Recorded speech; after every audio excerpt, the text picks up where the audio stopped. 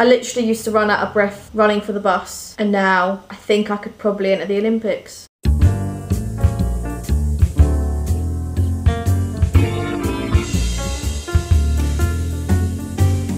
I hope you all had a good Easter. I did. I've been quite busy. Yes, I have actually been busy. I only gone and bloody got this. The old red and white belt. Kickboxing. I'm a red and white belt now. Watch out. Not that lazy, am I? Because if I was that lazy, I wouldn't be a red and white belt. It feels good. It feels good to know I can take care of myself on the streets. I think I'm at that point now where I'm quite dangerous just walking around. And I can feel that people are quite, well, they sense it. They sense my martial arts skills. They just get that presence. People do walk a little bit further away from me now. I see people sort of freeze up when I get near to them because they can tell and they can see my guns. They're scared.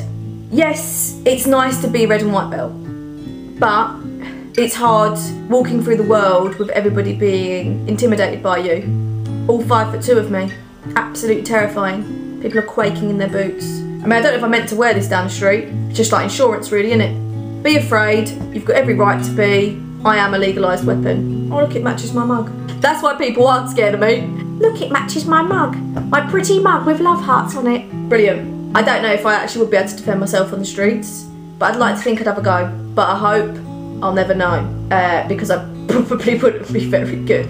I think if I ever got into any kind of conflict on the street, my tactic would be emotional warfare. I would try to get to their deep emotional insecurity and go in at that kind of angle rather than using my physical prowess because I'm not, well, no, I am strong, but because I don't want to. I'm a lover, not a fighter, so I'd rather tear them down with my words, my brutal words, start talking to them about, I don't know, their childhood, how their parents aren't really proud of them, their biggest failure in life, try to get them sort of talking about that and let them have a good cry. Then hopefully they wouldn't take my purse. Both a red and white belt, physically and mentally. Don't forget to use this one, yeah? But yeah, I'm glad I've kept it up. I'm still impressed that I went back at week 2, to be honest, let alone getting any belts. Well done, Vicky. Cheers.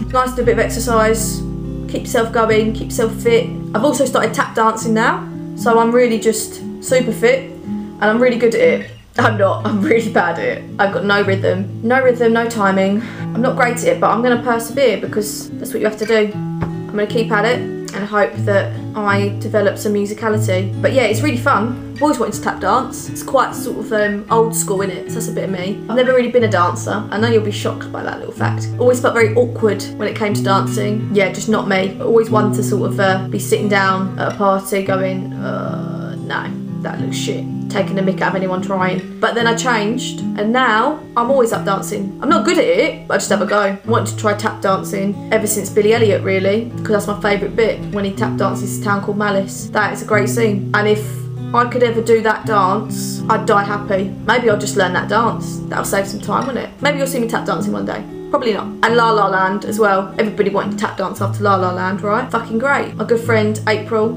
Applebeat. Shout out to Taptastics with Taylor. Woo woo. She's teaching us tap dance and it's been a bloody hoot. It's been an absolute hoot. It's been really good.